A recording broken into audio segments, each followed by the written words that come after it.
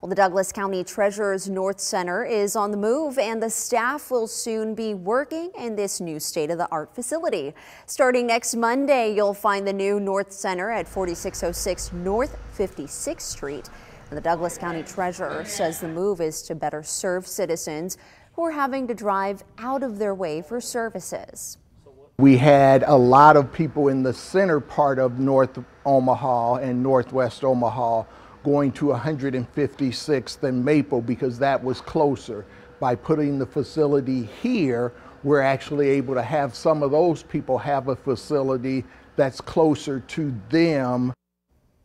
The North Center is moving from the 7414 North 30th Street location, and that office closed today.